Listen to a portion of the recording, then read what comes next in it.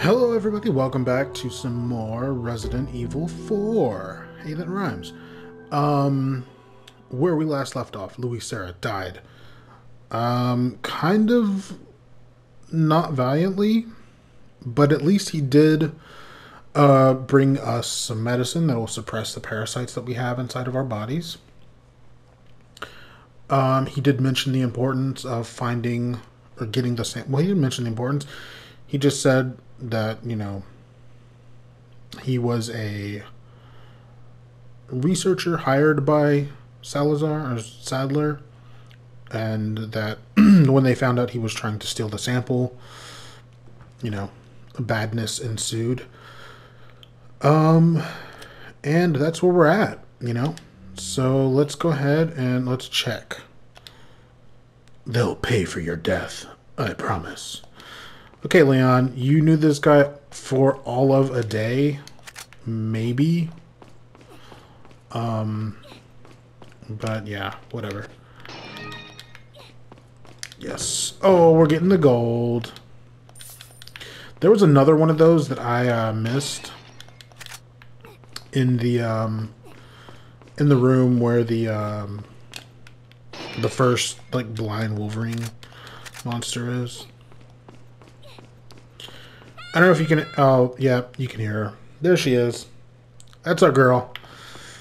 I mean, like, look. I'm not going to say she's not annoying. She's got an annoying voice. She's always acting helpless. But generally, I don't have any problems with Ashley. Okay, game. Like, you see what I'm doing here? Alright. Hush. You're the one who went and stood in that stupid trap. Hey. Now what? Talk about near-death experience. I don't know. I mean... And to go where, Leon? Where is she supposed to go?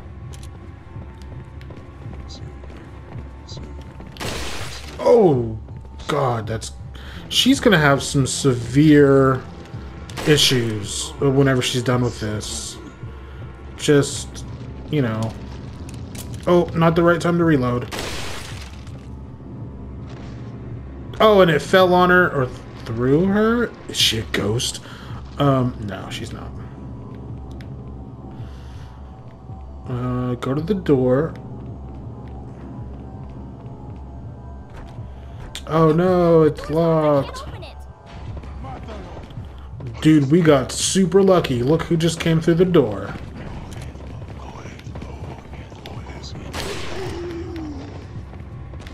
Hey, asshole.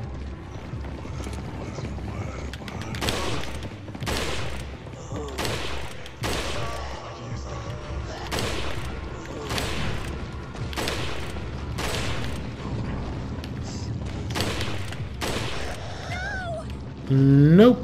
Hey, I don't like that. Oh, that was a risky shot. I got the key. I can get out. Okay, do that, please.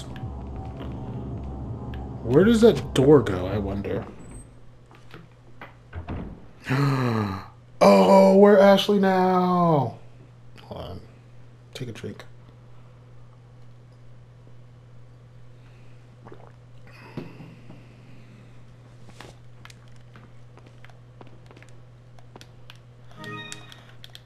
So we're playing as Ashley. Let's look at our inventory. Oh, look. Oh, and she's like very, yeah. Okay. So as Ashley, we don't have any weapons. And we don't really have much of anything. But...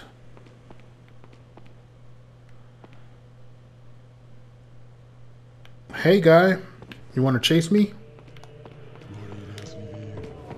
Oh, no.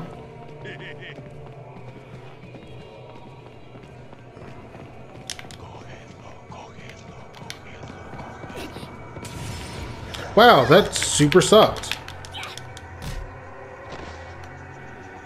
Okay. Well, we're not gonna do that. We're not gonna waste our time.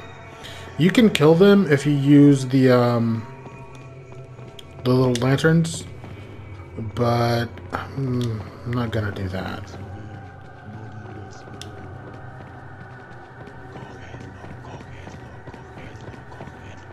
Can I get this? Nope, he's gonna see me. Oh, hey, what if I go through here? Haha, you can't get me. Okay, so he's gonna catch on fire. Technically, I think it takes 2 of them. Yeah.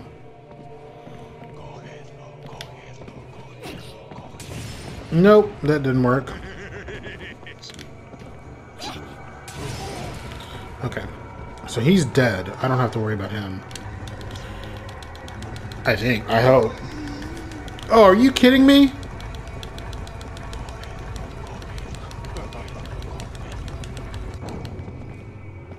What? Dude, you suck.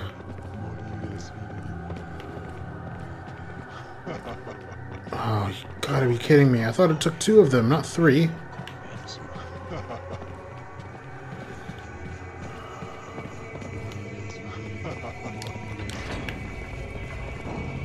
Alright, so now we're just gonna have to trap them. Come on, guys. Stupid idiot guys.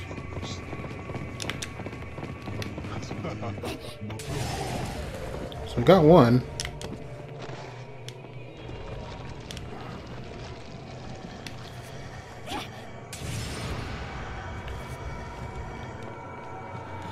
That didn't kill him, so we're just gonna close this gate again.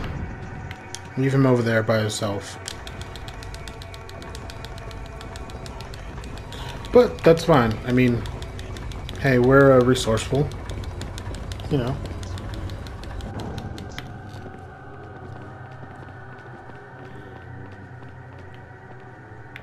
Hey, look, a red herb. Red herb. Let's go in here. Dude, shut up. Okay. Ashley, what else can you get?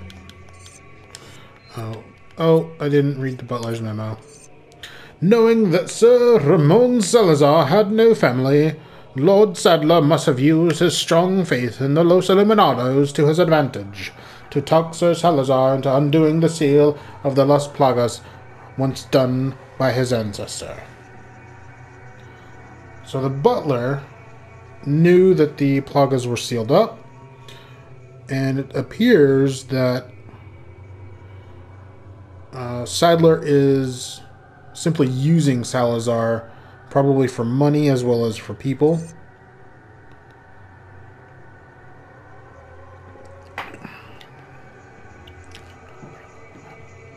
Sir Salazar would never do such a thing unless he was in some way being used unknowingly.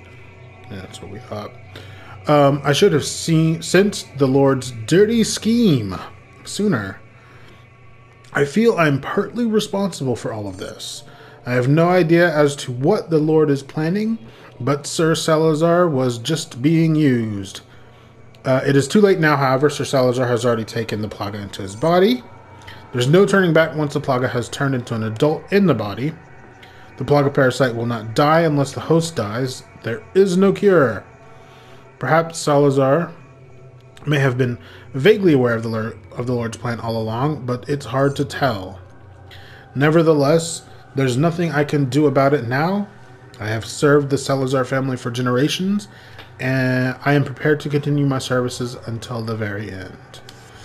Yeesh. So, that's interesting. So it's possible that Salazar didn't even really... It's possible that Salazar isn't as villainous. Like, he may not even be aware now of what he's doing. He could just be being used. Or not. Or maybe he's just always been a, creepy little man boy.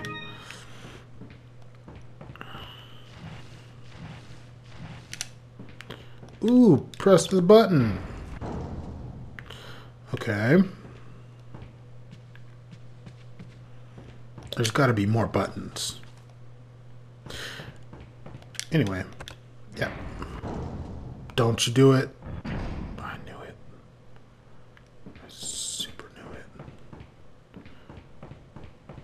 it. Ooh, what's this? Stone tablet. Don't mind if I do.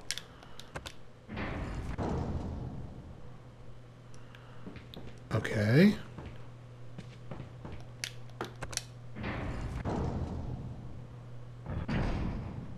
Yeah, I mean, as long as we can get through, right? Money. Precious stones. So, ooh, creepy music cue. So in the last episode I was talking about like playing older games. Well, I was specifically talking about the Scooby-Doo effect. Remember that? Anyway, specifically I had been recently playing Star Fox on the Super Nintendo, and how, you know, it was more thrilling than a lot of recent games that I've played. And, you know, I want to say that it's like mostly nostalgia, because that game is not great in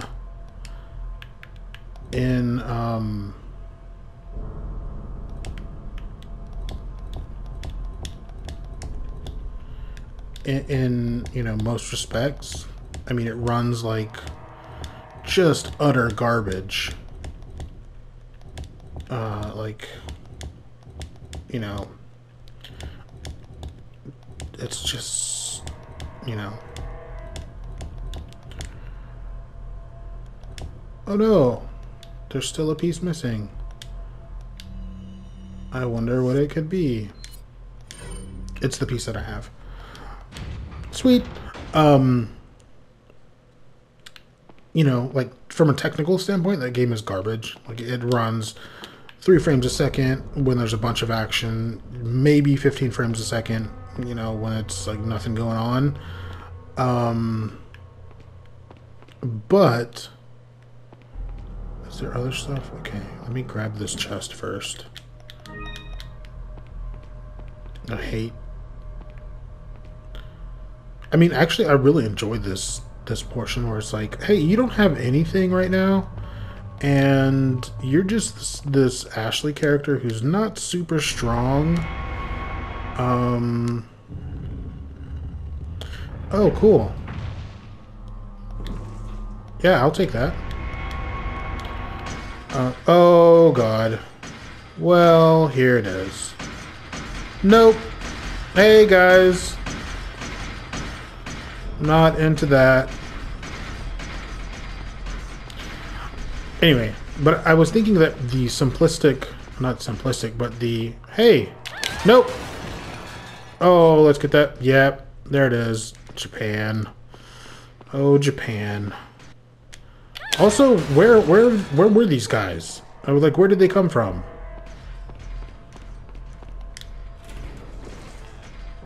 Because I don't think they were here. Oh, let me, yes. There we go. I don't have to worry about them anymore. No! But at least they just, like, crash into dust. I don't have to worry about them once they swing, you know. Which is cool. I think, you know, like I said, I think it has to do with nostalgia to some degree. But now I can turn this thing. Turn the dice. Yes, I will. But I think it just has to do with, like, sometimes a game, like, is just gameplay, you know? Like, the actual shooting and flying. It's like why Star Fox 64 is, like, infinitely better than the original Star Fox, because, like, the game runs, it's smooth, but it's just so much fun to play. And then I have this huge backlog, like, of games specifically for PC, specifically for PC. Leon! Leon. You did good. Yeah. Sorry if I was... Oh, don't worry about it. Come on, let's move on. Okay, well that's the end of that. You know what? Let's go a little longer on this one. I know I've usually just been going by the chapters, but why not go a little longer? Hey, look, Ashley gave us some stuff. Let's do this so that we can sell it. Let's do this so that we have it.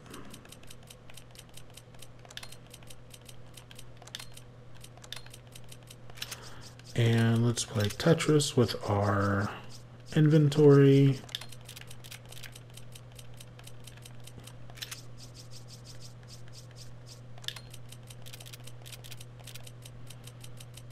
And that box is upside down. Okay. We'll use this and take a phone call. Hey, what's up? What a touching moment we have here. All spoiled thanks to your interruption. Wait. You do us all a favor and leave before the audience gets pissed off. You're nothing but an extra in my script, so don't get too carried away. Okay. Your biggest scene is over. I don't ever remember being a part of your crappy script. Well then, why don't you show me what a first-class script is like through your own actions? I'm done with the metaphor, the acting theater metaphors. Okay. So we've got Ashley. Now we're gonna go get the Magnum. Oh, nope, that's just our friend. We've seen him around. You know. I don't know what my point was about, like, being more excited to play Star Fox than I am to, like, play, you know... Oh, hey, there are guys in here.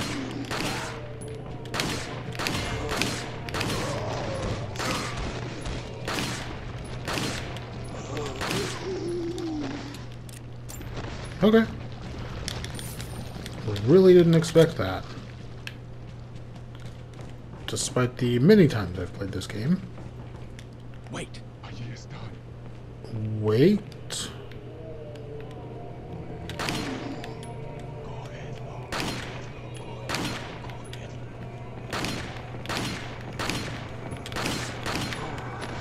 Oh, nope, you have a scythe. Die. Wow, I am missing a lot of shots. How much handgun ammo do I have? Not a lot, but enough. I don't know why I forgot those dudes were there. Alright.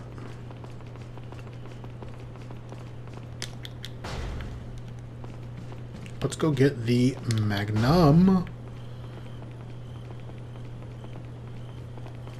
Okay, the crows aren't back. Are the crows back at the fountain? Can I double dip on the crows? I would so love it if I could. They're not back. Too bad. So, remember this door? It won't open. It's locked from the other side. With a little help from another person, I might be able to get in from up there. Ashley, go open the door, please. Also, you needed help to get up there, so it's going to be a long drop. So don't break your ankles. I don't know how close you are to the other door. Follow me. Follow me. Okay, so we got money. Got red herbs. We got an elegant perfume bottle. And we got the broken butterfly. So that's like the best Magnum in the game. And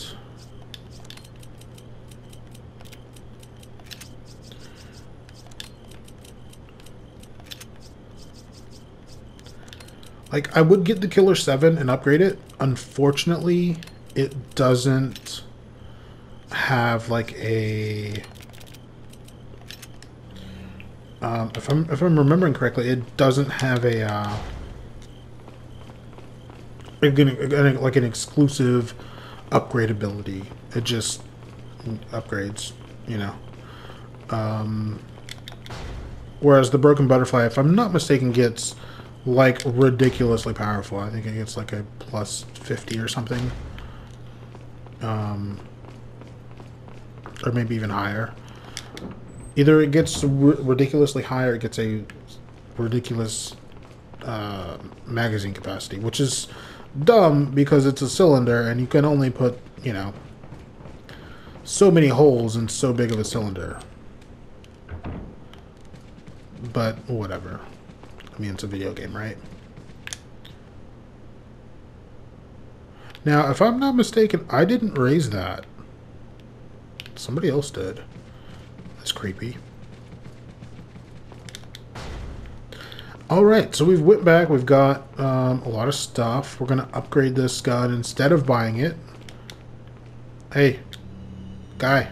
Got a selection of good things on Okay, so first thing, we're going to sell some stuff. We're going to sell our incendiary grenades. No, we're going to sell our flash grenades. Thank you. We're going to sell... Yeah.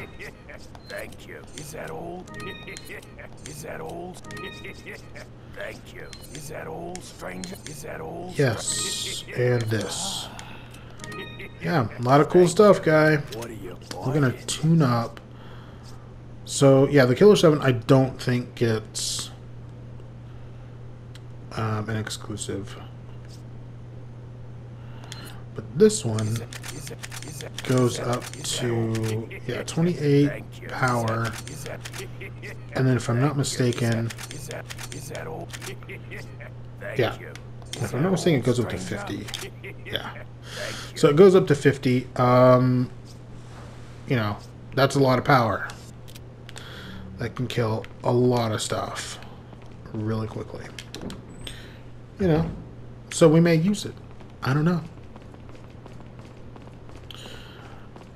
We're definitely going to use it, but we're not going to use it on any standard enemies. Okay, now, like, this game, this castle, has been, everything so far has been pretty, you know, like realistic, very, you know. Wait here. What is this? What is this contraption? Like, I know it's ridiculous to be like, you know, now, after all the other crazy stuff that's gone on, like, what is this room even? You got literal lava flows under your castle. All for one box that you're guarding one treasure chest. Like, I don't want to deal with those.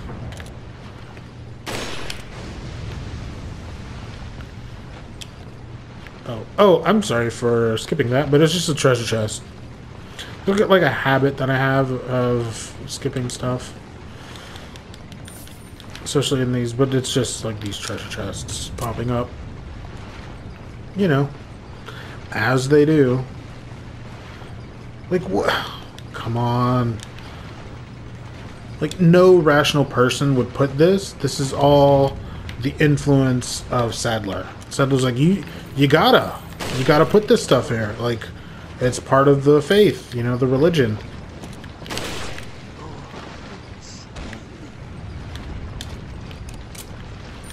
You know, and Salazar's like, "Are you sure?"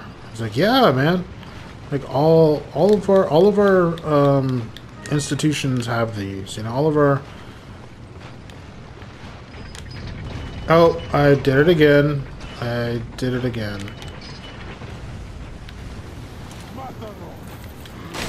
No! Don't point, it's rude.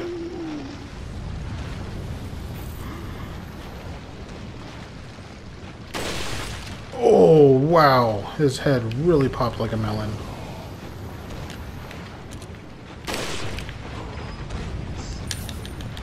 Yeah, I know. Breaks my heart.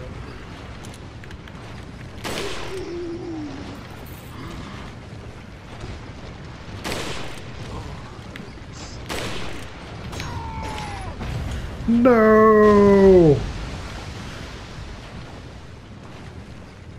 I'm lucky the stairs didn't get destroyed.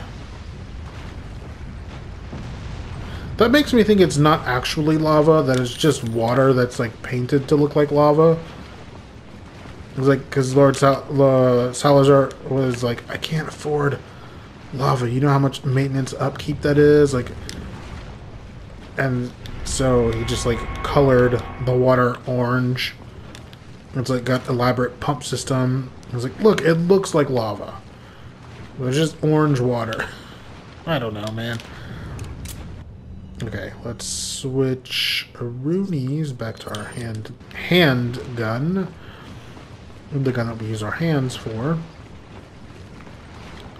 And get out of this place.